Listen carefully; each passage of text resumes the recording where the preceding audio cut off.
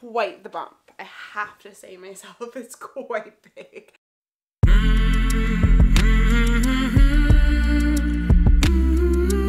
Hey everyone, welcome back to my week 36 twin pregnancy update. And if you haven't already subscribed, hit that subscribe button. Oh my God, I'm at 36 weeks. Oh, holy cow. I can't believe I'm here. This is amazing. This is, I suppose, is considered full term for twins apparently. Or it's a lot of time, like a lot of the time people will choose to get induced at 36 weeks with twins. So yeah, I guess they're like basically full-term twins now. Yeah, I'm getting so many questions about people being like, when are the babies coming? What, like, you know, when's it happening? Do you have a date? Blah, blah, blah. And yeah, that's just not my vibe at all. I don't, for me personally, I just don't believe in having a date. I trust in Mother Nature really, really a lot. And I just truly trust in the babies, and I know that the babies will come when they're meant to come. And like I said in my last video, could be today, could be any minute, or could be in like a month from now, or like 5 weeks from now. I've heard of twin moms that go on to having their babies at 40, 41 weeks. So, you know, it sort of depends like what your interpretation of normal is. You know, for me, it's normal to wait until the babies are like, okay, we're coming right now. Instead of sort of needing to know when they're going to come. You know, patience isn't something that's really cultivated in our culture. Everyone wants to, you know, lose 10 pounds in a day and have a specific day when they know that their baby is going to arrive and, you know, make $1 million in a day, whatever it is. Like, there's not really like as much respect for being patient and the journey and the waiting. And I read this really interesting thing. I sent it to Matisse yesterday. It's hurry up, go into labor. Hurry up, give birth. Hurry up, get them out of your arms. Hurry up, wean them. Hurry up, get them out of your bed. Hurry up, get them sleeping all night. Hurry, hurry, hurry, hurry, gone. And, you know, that just like really resonated with me because looking back on, you know, having gone through this experience before, I definitely can resonate with that. There's definitely this, this pressure around like making the time go by really fast. And the truth is that it already goes by so fast that if you don't just take the time to slow down and enjoy it and let things happen the way that they're supposed to, then I don't know, for me, like there was a few things that we definitely sped up with Safi, and I wish more than anything now that I could go back and get that time back. So I just really believe in just being here now, enjoying it for as much as you can, as much as I can. It's not easy. It's not the easy way out maybe, but for me it's the way that does feel much better, and I know that this is my journey and my path, and this is how I like to do things. So yeah, that's where I'm at. Just like literally just patiently enjoying this in between time. And yeah, this is where like the transformation happens. There are secret nuggets that happen and come through during this time. You know, whether it be having a bad day, like this last week was especially difficult. I had a cold. I don't know if you can still hear it, but I've had a cold for like a week now. Just like sniffles, and I had a sore throat for a couple days and stuff. And you know, it's a drag when you're sick and I'm, you know, pregnant with twins, 36 weeks pregnant with twins. And it was really pushing me to my limits for a few days there, because I was like, oh my God, like I can't, what do I do? Like, how can things get any worse? And then, but it's like in those days of being able to just like sit with myself, breathe through it, and know that I'm going to get through it, that's where the transformation happens. It's not in the avoidance. It's not in the pretending it's not happening. It's not in the, you know, false positivity.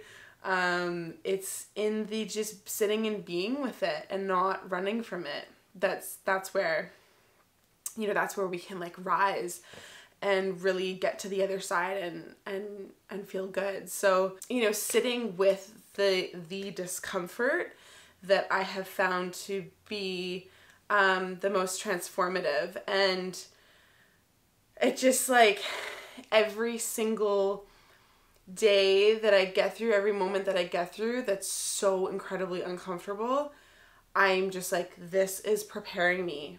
This is making me stronger.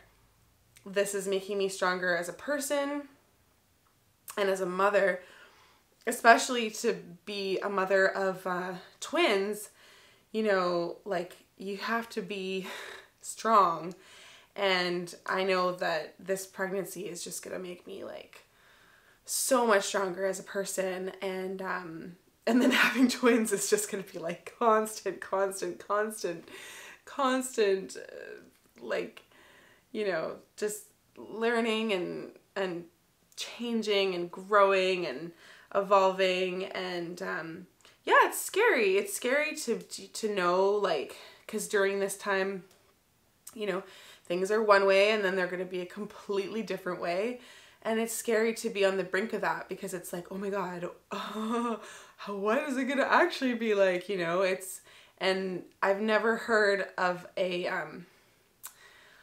twin mother say that having twins is easy, but I've also never heard of motherhood as being easy just in general. It's like the hardest job in the world, but also the most incredible. So it's, but yeah, I think it's just about like shifting my expectations. Like, at least now I know, like, I'm going to be awake all night feeding babies for probably, maybe not all night for at least a year, but, you know, I'm going to be getting up at nights for probably at least a year to 18 months. And you never know, maybe we'll have those like magic babies that just love to sleep all the time, but those are few and far between. But at least I have that expectation of knowing sort of what it's going to be like. And because the first time around, I was like, I like to call it the initiation when you first become a parent, because you're like, oh my God, like, this is craziness.